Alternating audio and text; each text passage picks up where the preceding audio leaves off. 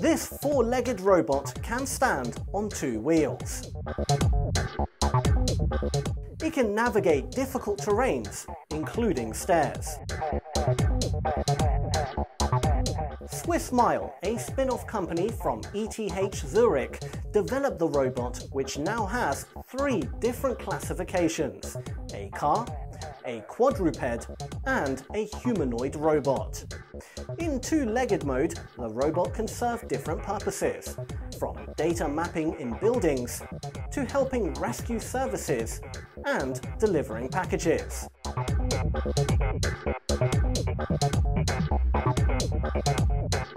The robot can reach a height of 1.8 meters when standing in humanoid mode.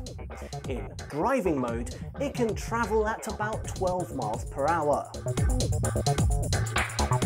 Swissmile hopes that in the next 5 years, the robot will be able to carry up to 220 pounds and be widely used by rescue teams in dangerous environments.